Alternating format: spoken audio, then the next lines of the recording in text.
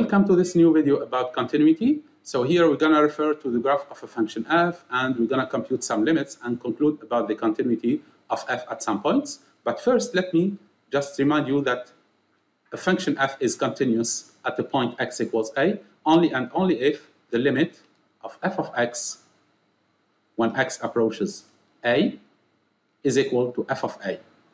So if these two quantities are different, or if one of them does not exist, therefore the function is not continuous. So if you have this equality, the function f is continuous at a. If it's not the case, the function is not continuous at a. Okay? Please memorize this definition of continuity at the point. Okay? Now, let's look to our point here. At -3 minus, it means to the left of -3. Let's put the -3 on the x-axis. This is -3. If x approaches -3 to the left, it means the graph is going to this point, which corresponds to an output equals 1. So the limit to the left of -3 is 1. The limit at -3 plus, it means from this side, is also 1. So the limit at -3 is equal to 1. F of -3 is given by this solid point here. Since you have an empty circle here and a solid point here, it means that f of -3 is given by this point, which corresponds to an output equals 3. So f of -3 is 3. Remember the definition. We have to compare the limit at -3 and f of -3, which are 1 and 3, which are different. So we can conclude that our function is not continuous. So f is not continuous at -3 at x equals -3, and this is due to the fact that the two quantities here are different. So it's not continuous at x equals -3 because the limit of f of x when x approaches -3 is not equal to f of -3. Okay?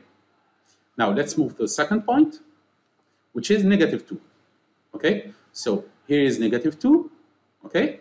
Now we're going to look to the limits at -2 minus, -2 plus, and -2. At -2 minus, it means to the left of -2, the graph is going to this point, which has a y coordinate equals 2. The limit at -2 plus, it means from the right side, is equal to 4. Since the two one-sided limits are different, the limit at -2 does not exist. And it's enough to conclude that the function is not continuous at x equals -2. But let's continue first by computing f of -2. Here, we don't have any solid point which corresponds to x equals -2. We have two holes here, and there is no solid point. It means that the function is not defined at this point. So f of -2 does not exist also. Okay? So you can conclude that f is not continuous at x equals -2. And the reason is that the limit here does not exist, and also the function is not defined at this point. Okay? So you can use one of these reasons to justify that it's not continuous. Okay, so we're going to write that because, let's say, f of -2 does not exist. Okay, it means the function is not defined at this point, so it can't be continuous there. Okay, now let's continue. The third point is the point x equals 2. Let's put the point here. It's 2. Okay, now the limit to the left of 2 is obviously given by this point, which corresponds to y equals 2. The limit at -2 at 2 plus, it means to the right of 2, is given by this point, which corresponds to -1. Okay, so the limit at 2 does not exist since the two one-sided limits are different. Now, what is f of 2? It's given by this solid point. It means it's 2. But it's not enough to conclude that f is continuous, because the limit at 2 does not exist. and you can see that there is a jump here, okay? So the graph is not continuous there. We're gonna say that f is not continuous.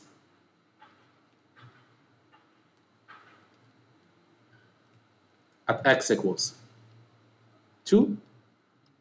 And the reason is that the limit at 2 does not exist, okay? Because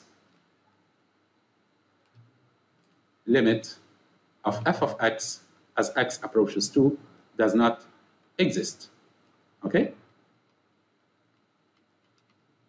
The last point to check is the point x equals 4.